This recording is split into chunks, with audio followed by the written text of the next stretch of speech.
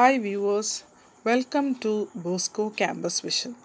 Today we are discussing a new subject, that is Fundamentals of Management, and it is for S1 BBA under Kerala University. And myself, Mary Netto, Assistant Professor from Department of Management, Don Bosco College, Kottayam. So this session we can discuss the steps or process of MBO, that is management by objectives. So last session we already discussed what is MBO or features of MBO. I hope you are clear with the portion MBO. So now we can discuss the different steps of MBO. So there are 5 steps in MBO, that is setting of organizational objective, setting of subordinates objective, matching resources with objective, appraisal and recycling. So these are the different process of MBO. The first is setting of organizational objective. ഇപ്പോൾ നമ്മൾ ഈ subject പഠിക്കാൻ തുടങ്ങിയപ്പോൾ മുതലേ അറിയാമല്ലേ, ഏതൊരു step എടുത്താൽ ആദ്യം determining objective അല്ലെങ്കിൽ എസ്റ്റാബ്ലിഷിങ് ഒബ്ജക്റ്റീവ് എന്നൊരു ടേം നമ്മൾ പറയാറുണ്ട്. അപ്പോൾ അതുപോലെയാണ് MBO എന്ന് പറയുന്നൊരു പ്രോസസ്സ് എടുക്കുമ്പോഴും അവിടെ സെറ്റിംഗ് ഓഫ് ഓർഗനൈസേഷണൽ ഒബ്ജക്റ്റീവ്സ് എന്ന് പറയുന്നൊരു ഓപ്ഷൻ വരുന്നത്. So the first step in MBO is set verifiable objective for the organization. The objective setting usually commences at the top level of the organization and moves down to the lowest managerial level. So this is going in a sequential way. അപ്പോൾ നമ്മൾ പറയുന്നത് എന്താണ്, setting of organisational objective. അപ്പോൾ ഏതൊരു MBO അല്ലെങ്കിൽ management by objective എടുക്കുമ്പോൾ അതിൽ ആദ്യം നമ്മൾ സെറ്റ് ചെയ്യേണ്ടത് എന്താണ്, നമ്മൾ ഒബ്ജക്റ്റീവ് സെറ്റ് ചെയ്യുക. നമ്മൾ ഓൾറെഡി അതിൻ്റെ ഡെഫിനേഷൻസിലും ഫീച്ചേഴ്സിലൊക്കെ പറഞ്ഞു ഒരു ഒബ്ജക്റ്റീവ് സെറ്റ് ചെയ്യുക. അപ്പം ഒരു MBOയുടെ ഫസ്റ്റ് സ്റ്റെപ്പ് എന്ന് പറയുന്നത് എപ്പോഴും എന്താണ്, ഒരു വെരിഫയബിൾ ഒബ്ജക്റ്റ്, നമുക്ക് വെരിഫൈ ചെയ്യാൻ പറ്റണം, മെഷർ ചെയ്യാൻ പറ്റുന്ന ഒരു ഒബ്ജക്റ്റീവ് സെറ്റ് ചെയ്യുക. And the objective setting usually commences. ഈ ഒബ്ജക്റ്റീവ് സെറ്റിംഗ് എന്ന് പറയുമ്പോൾ ആർക്കുള്ളതാണ്, ടോപ്പ് ലെവൽ, ഓർഗനൈസേഷൻ്റെ ടോപ്പ് ലെവലാണ് ഇത് സെറ്റ് ചെയ്യേണ്ടത്. എന്നിട്ട് അത് ഓരോ ലെവൽസിലേക്ക് അല്ലേ, എങ്ങനെയാണ് moves downward to the lowest managerial level. നമ്മൾ പഠിച്ചു അല്ലേ, ടോപ്പ് ലെവലിൽ എപ്പോഴും ഒരു ഓർഗനൈസേഷൻ്റെ ഒബ്ജക്റ്റീവ് ഗോൾ സെറ്റ് ചെയ്യുന്നത് ടോപ്പ് ലെവൽ പീപ്പിൾസാണ്. എന്നിട്ട് അതിന് നമ്മൾ എപ്പോഴും എന്ത് ചെയ്യണം, മിഡിൽ ലെവലിൽ നിന്ന് ലോ ലെവൽ അങ്ങനെ വേണമെങ്കിൽ നമ്മൾ കൊണ്ടുവരണം. This is going in A sequence അല്ലേ. അപ്പോൾ അങ്ങനെയാണ് ഒരു ഓർഗനൈസേഷനിൽ ഒരു സീക്വൻഷ്യൽ ഓർഡറിലാണ് നമ്മൾ അതിനെ മുന്നോട്ട് കൊണ്ടുപോകുന്നത്. First is defining the purpose of organisation. അപ്പോൾ ഒരു ഓർഗനൈസേഷൻ ഒബ്ജക്റ്റീവ് സെറ്റ് ചെയ്യുമ്പോൾ അതിനകത്ത് നമ്മൾ ചിന്തിക്കേണ്ട കാര്യം എന്താണ്, ഒരു പർപ്പസ്, എന്തിനു വേണ്ടിയാണ് നമ്മൾ ഈ ഒബ്ജക്റ്റീവ് സെറ്റ് ചെയ്തത്. Second, long range and strategic objectives അല്ലേ. കമ്പനിയുടെ ലോങ് റേഞ്ച് അല്ലെങ്കിൽ തന്ത്രപരമായി എടുത്ത ആ തീരുമാനം, ഒബ്ജക്റ്റീവ് എന്താണ്, എത്ര വർഷം കൊണ്ടാണ് നമ്മൾ ഈ അച്ചീവ് ചെയ്യുന്ന ലോങ് റേഞ്ച്, അതിൻ്റെ നേട്ടം എന്താണ്, എന്തിനു വേണ്ടിയാണ് നമ്മൾ അറിഞ്ഞിരിക്കുക. ദെൻ ഷോർട്ട് റേഞ്ച് ഒബ്ജക്റ്റീവ്, എന്നിട്ട് നമ്മൾ എന്ത് ചെയ്യണം, ലോങ് റേഞ്ച് ഫിക്സ് ചെയ്തതിന് ശേഷം പിന്നെ ഷോർട്ട് റേഞ്ച് ഒബ്ജക്റ്റീവ് സെറ്റ് ചെയ്യുക, പിന്നെ ഡിപ്പാർട്ട്മെൻറ്റൽ ഒബ്ജക്റ്റീവ് സെറ്റ് ചെയ്യുക, പിന്നെ അതിനുശേഷം ഒരു ഇൻഡിവിജ്വൽ മാനേജർ ഒബ്ജക്റ്റീവ്. അങ്ങനെ ഓരോരുത്തരും നമ്മൾ ആ ഡെഫിനേഷനിൽ പറഞ്ഞു ഓരോ വ്യക്തിയും അച്ചീവ് ചെയ്യേണ്ട ഒബ്ജക്റ്റീവ്. അപ്പോൾ ആ പ്രോസസ്സിൽ നമ്മൾ ആദ്യം തന്നെ തീരുമാനിക്കണം കോമൺ ഒബ്ജക്റ്റീവ് എന്താണ്, അത് ലോങ് റേഞ്ച് ഒബ്ജക്റ്റീവ് എന്താണ്, ഷോർട്ട് റേഞ്ച് എന്താണ്, ലോ റേഞ്ച് എന്താണ്, പിന്നെ ഓരോ ഇൻഡിവിജ്വലി എന്താണ് ചെയ്യേണ്ടത്. അങ്ങനെ ഓരോന്നിനെയും നമ്മൾ സ്പെസിഫൈ ചെയ്ത് സെറ്റ് ചെയ്യുന്നതിന് നമുക്ക് എന്തെന്ന് പറയാം, സെറ്റിംഗ് ഓഫ് ഓർഗനൈസേഷണൽ ഒബ്ജക്റ്റീവ് എന്ന് പറയാം. ഈ സെക്കൻഡ് വൺ അല്ലേ. അപ്പോൾ ഫസ്റ്റ് നിങ്ങൾക്ക് മനസ്സിലായല്ലോ. ഈ സെക്കൻഡ് എന്ന് പറയുന്നത് എന്താണ്, സെറ്റിംഗ് ഓഫ് സബോർഡിനേറ്റ്സ് ഒബ്ജക്റ്റീവ്. ഈ തൻ്റെ സബോർഡിനേറ്റ്സ് എന്തൊക്കെയാണ് ചെയ്യേണ്ടതെന്നുള്ളതാണ്. Since the organisational objectives R accomplished to individual managers and should know in advance what is expected to accomplish അല്ലേ. അപ്പം ഒരു വ്യക്തി എന്ന നിലയിൽ അപ്പം ഒരു ഓർഗനൈസേഷൻ്റെ ഒബ്ജക്റ്റീവ്സ് അക്കംപ്ലിഷ് ചെയ്യുമ്പോൾ അല്ലേ, ഓരോ ഇൻഡിവിജ്വലും എന്താണ് ചെയ്യേണ്ടതെന്നും അവരിൽ നിന്ന് മാനേജേഴ്സ്, കമ്പനി എക്സ്പെക്റ്റ് ചെയ്യുന്നത് എന്താണെന്ന് നമ്മൾ മനസ്സിലാക്കുക. The objectives of subordinates are set by superior with their consultation and agreement. ഇനി ഒബ്ജക്റ്റീവ്സ് സെറ്റ് ചെയ്യുമ്പോൾ നമ്മൾ ആദ്യമേ പറഞ്ഞു ഇല്ലേ, ഒരു MBO എന്ന് പറയുന്ന പ്രോസസ്സിൽ എല്ലാവരും കൂടെ ഒത്തൊരുമിച്ചിരുന്നിട്ടാണ് ഒബ്ജക്റ്റീവ് സെറ്റ് ചെയ്യുന്നത്. അതുകൊണ്ട് തന്നെ ഒബ്ജക്റ്റീവ് സെറ്റ് ചെയ്യുന്നത് എപ്പോഴും സുപ്പീരിയേഴ്സും സബോർഡിനേറ്റ്സും ഒത്തിരുന്ന് അവരോട് കൺസൾട്ട് ചെയ്തിട്ടാണ് ഒരു എഗ്രിമെൻറ്റ് തയ്യാറാക്കുന്നത്.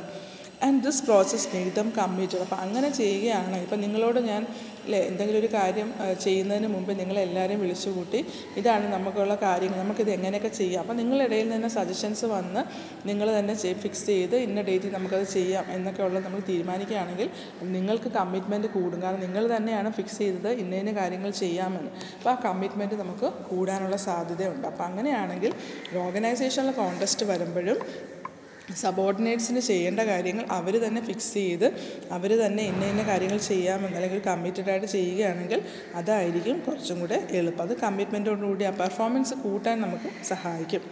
Then matching resources with the objectives. ഇനി നമ്മുടെ കയ്യിലുള്ള റിസോഴ്സസ് മണി, മെറ്റീരിയൽ, ലേബർ, മാർക്കറ്റ്, മെഷീൻ എന്നൊക്കെ നമ്മൾ പറയുന്ന റിസോഴ്സസിനെ നമ്മുടെ ഒബ്ജക്റ്റീവായിട്ട് മാച്ച് ആവുമോ എന്ന് ചിന്തിക്കുക.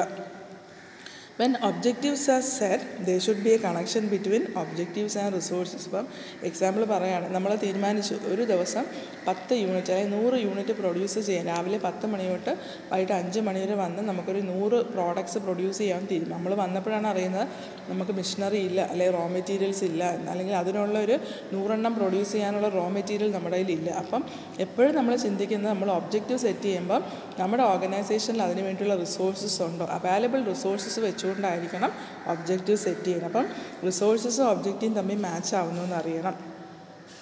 This helps organization in allocating the resources in an economical manner. അല്ലേ? അപ്പോൾ അതുകൊണ്ട് തന്നെ ഒരു റിസോഴ്സസ് എന്ന് പറഞ്ഞാൽ എക്കണോമിക് മാനറിൽ സാമ്പത്തികം കൂടെ നോക്കി വേണം. നമ്മളിപ്പോൾ ഒരു ദിവസം 100 യൂണിറ്റ് പ്രൊഡ്യൂസ് ചെയ്യാമെന്നൊക്കെ പറയുമ്പം അതിനുള്ള സാമ്പത്തിക ശേഷി നമുക്കുണ്ടോ, അല്ലെങ്കിൽ അധിക ബാധ്യതയാവുമോ എന്നൊക്കെ നമ്മൾ ചിന്തിക്കുക. അപ്പോൾ ഇതെല്ലാം നോക്കി വേണം നമ്മൾ എന്ത് ചെയ്യാൻ, റിസോഴ്സസിനെ അലോക്കേറ്റ് ചെയ്യുക. അപ്പം മാച്ചിങ് റിസോഴ്സസ് വിത്ത് ഒബ്ജക്റ്റീവ് എന്ന് പറയുന്നത് എന്താണ്, നമ്മുടെ കയ്യിലുള്ള റിസോഴ്സസും നമ്മൾ സെറ്റ് ചെയ്ത ഒബ്ജക്റ്റീവും തമ്മിൽ മാച്ച് ആണോ എന്ന് അറിയണം. Next is appraisal. അതെന്ന് പറഞ്ഞാൽ എന്താണ്, ഒരു വിലയിരുത്തുക.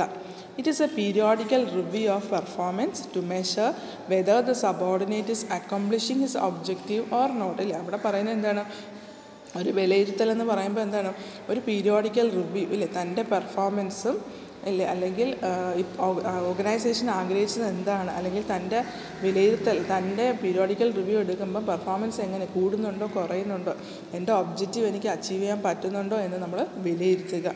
If not, what are the problem and how the problem can be overcome. അപ്പോൾ ആ വിലയിരുത്തുന്ന സമയത്ത് എംപ്ലോയീസിനോട് തന്നെ നമ്മൾ കമ്മ്യൂണിക്കേറ്റ് ചെയ്യണം. റിവ്യൂ എടുത്തപ്പോൾ നിങ്ങളുടെ പെർഫോമൻസ് കൂടിയിട്ടുണ്ട് അല്ലെങ്കിൽ കുറഞ്ഞിട്ടുണ്ടെങ്കിൽ അതിനുള്ള കാരണങ്ങൾ എന്താണ്, എങ്ങനെ നമുക്കതിനെ ഓവർകം ചെയ്യാം, അതൊക്കെ നമ്മൾ എന്ത് ചെയ്യണം, ഒരു അപ്രൈസലിൻ്റെ സമയത്ത് അല്ലെങ്കിൽ വിലയിരുത്തുമ്പോൾ മനസ്സിലാക്കണം.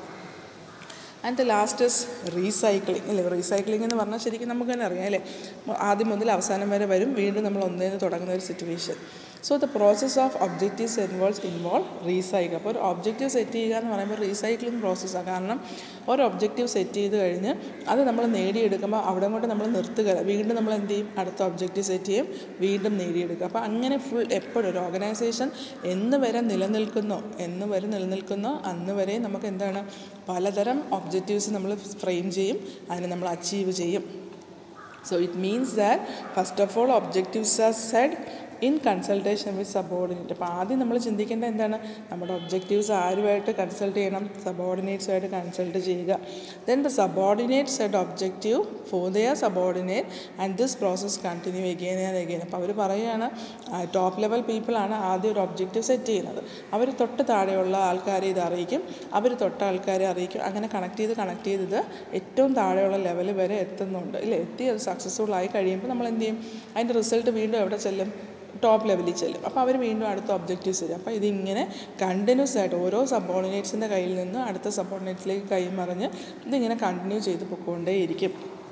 So the objective setting is a joint process through interaction between superior and subordinates. അപ്പോൾ അതുകൊണ്ട് തന്നെ ഇതിന് നമുക്ക് എന്തെന്ന് പറയാം, ഒരു ജോയിൻറ്റ് പ്രോസസ്സാണ്. ടോപ്പ് ടു ബോട്ടം വരെ നിലനിൽക്കുന്ന, അല്ലെങ്കിൽ സുപ്പീരിയർ സബോർഡിനേറ്റ്സ് വരെ നിലനിൽക്കുന്ന ഒരു ജോയിൻറ്റ് പ്രോസസ്സാണ് റീസൈക്ലിംഗ് എന്ന് പറയുന്നത്. കാരണം എന്തുകൊണ്ടാണ് ഒരു ഒബ്ജക്റ്റീവ് സെറ്റ് ചെയ്ത് കഴിഞ്ഞാൽ നമ്മളെപ്പോഴും പറയും, ഏതൊരു ഓർഗനൈസേഷൻ എടുപ്പം നമ്മുടെ വീട്ടിലാണെങ്കിൽ തീരുമാനങ്ങൾ എടുക്കുന്ന ആരാണ്, മുതിർന്നവരുണ്ടെങ്കിൽ അവർ തന്നെ ആയിരിക്കും അല്ലേ. അപ്പോൾ അതുപോലെ ഒരു ഓർഗനൈസേഷനിൽ മുതിർന്ന ആൾക്കാരെന്ന് പറയുന്ന സ്ഥാപനം നടത്തുന്ന വ്യക്തി, അദ്ദേഹത്തിൻ്റെ കയ്യിലാണല്ലോ, അയാളാണ് പൈസ മുടക്കുന്നതും അല്ലെങ്കിൽ അതിനുവേണ്ടിയുള്ള ഇനിഷ്യേറ്റീവ് ഇടുക. അപ്പോൾ അദ്ദേഹത്തിൻ്റെ കയ്യിലാണ് തീരുമാനങ്ങൾ, നമ്മളുടെ ലക്ഷ്യം എന്താണെന്നുള്ളത്. ആ ലക്ഷ്യങ്ങൾ തീരുമാനിച്ചു കഴിഞ്ഞാൽ അദ്ദേഹം ഒരിക്കലും അത് ഏറ്റവും താഴെയുള്ള ലെവലിനെ അല്ല ആദ്യം വിളിച്ച് പറയുന്നത്, തൊട്ട് തൻ്റെ അടുത്ത് നിൽക്കുന്ന ലെവൽ ഏതാണോ അവിടെ പറയും, അവരടുത്ത ആൾക്കാരുടെ അടുത്ത്. അപ്പോൾ ടോപ്പ് ടു ബോട്ടം ആ ഹൈറാർക്കി എങ്ങനെയാണോ അതനുസരിച്ചാണ് എപ്പോഴും ഈ ഓരോന്നും കൈമറിഞ്ഞ് വരുന്നത്. അപ്പം ഇതിനെയാണ് ശരിക്കും നമ്മൾ എന്തെന്ന് പറയുന്നത്, ഒരു റീസൈക്ലിംഗ് എന്ന് പറയുന്നത്. അപ്പം ഈ ഒരു സ്റ്റെപ്സ് പഠിക്കുമ്പം ഈ ഓർഡറിൽ തന്നെ പഠിക്കണം. ആദ്യം നമ്മൾ എന്ത് ചെയ്യണം, സെറ്റിംഗ് ഓഫ് ഓർഗനൈസേഷണൽ ഒബ്ജക്റ്റീവ്, പിന്നെ സെറ്റിംഗ് ഓഫ് സബോർഡിനേറ്റ് ഒബ്ജക്റ്റീവ്, പിന്നെ മാച്ചിങ് റിസോഴ്സസ് വിത്ത് ഒബ്ജക്റ്റീവ്. അതിനുശേഷം നമ്മൾ എന്ത് ചെയ്യണം, ഒരു വിലയിരുത്തൽ അപ്രൈസൽ നടത്തി പിന്നെ അത് റീസൈക്ലിംഗ് പ്രൊസീജിയറിലേക്ക് കൊണ്ടുവരിക. അപ്പോൾ these are the different steps or process of MBO. It is an important one. അപ്പോൾ ഈ MBO എന്ന് പറയുന്ന ഒരു പോർഷൻ തന്നെ നിങ്ങൾക്ക് ഇമ്പോർട്ടൻ്റ് ആണ്. എപ്പോഴും യൂണിവേഴ്സിറ്റി കണ്ടിന്യൂസ് ആയിട്ട് ഇതിനകത്ത് ഏതെങ്കിലുമൊക്കെ പോർഷൻസ് ചോദിക്കുന്നതാണ്. അപ്പോൾ നല്ലപോലെ വായിച്ച് നോക്കണം. അപ്പോൾ ഒന്നുകൂടെ നോക്കാം. First setting of organisational objective. അറിയാമല്ലോ, ഓർഗനൈസേഷൻ്റെ ഒബ്ജക്റ്റീവ് വെരിഫയബിൾ ആയിരിക്കണം. ടോപ്പ് അതോറിറ്റി ആണ് ഒബ്ജക്റ്റീവ് സെറ്റ് ചെയ്യുന്നത്. എന്നിട്ട് അത് എന്ത് ചെയ്യണം, moves down to the lowest level എന്ന് പറയാം. രണ്ടാമത് പറയുന്നത് സെറ്റിംഗ് ഓഫ് സബോർഡിനേറ്റ് ഒബ്ജക്റ്റീവ്സ്. എന്ത് ചെയ്യണം, സബോർഡിനേറ്റ്സിന് വേണ്ടിയിട്ടുള്ള, അല്ലെങ്കിൽ ടോപ്പ് ലെവൽ അത് തീരുമാനിച്ചു കഴിഞ്ഞാൽ ഏറ്റവും ലോ ലെവലിൽ നിലനിൽക്കുന്ന ഇൻഡിവിജ്വലിന് വരെയുള്ള കാര്യങ്ങളെ നമ്മൾ അസൈൻ ചെയ്ത് ഓരോരുത്തരിലേക്കും കാര്യങ്ങൾ എത്തിക്കുകയാണെങ്കിൽ അത് കമ്മിറ്റ്മെൻറ്റോടുകൂടി ജോലി ചെയ്യാനും അതുവഴി അവരുടെ പെർഫോമൻസ് കൂട്ടാനും സഹായിക്കുന്നു. അതിനുശേഷം നമ്മുടെ ഒബ്ജക്റ്റീവും നമ്മുടെ റിസോഴ്സസും തമ്മിൽ മാച്ചാണോ എന്ന് ചിന്തിക്കില്ല. മണി മെറ്റീരിയലും നമ്മുടെ ഒബ്ജക്റ്റീവും തമ്മിൽ മാച്ചാണെന്ന് ചിന്തിക്കുക. അതിനുശേഷം അത് മാച്ചാണ്, അവർ വർക്ക് ചെയ്യാൻ തുടങ്ങിയെങ്കിൽ ഓരോ പീരിയോഡിക്കൽ ഇൻ്റർവെൽസിലും അവരുടെ പെർഫോമൻസിനെ ഒന്ന് റിവ്യൂ ചെയ്ത് അതിൻ്റെ എന്താ ഡീവിയേഷൻസോ ഗ്യാപ്പോ ഉണ്ടെങ്കിൽ അത് ആരെ അറിയിക്കണം, അതാത് സബോർഡിനേറ്റ്സിനെ എംപ്ലോയീസിനെ അറിയിച്ചിരിക്കണം. പിന്നെ ലാസ്റ്റ് പറയുന്നത് റീസൈക്ലിംഗ് പ്രോസസ്സാണ് അല്ലേ. ടോപ്പ് ടു ബോട്ടം നമ്മൾ ഈ കാര്യങ്ങൾ ചെയ്യുന്നത് എപ്പോഴും ഒരു കണ്ടിന്യൂസ് ചെയിൻ എന്ന നിലയിലാണ് ഇതിങ്ങനെ ചെയ്ത് വരികയും അത് അക്കംപ്ലിഷ് ചെയ്ത് കഴിയുമ്പോൾ അടുത്ത ഒബ്ജക്റ്റീവ് നമ്മൾ സെറ്റ് ചെയ്യാനും തുടങ്ങുന്നു. അപ്പോൾ ഇതാണ് ശരിക്കും steps in MBO. Clear with the portion. So prepare well, study well. This is end of today's session.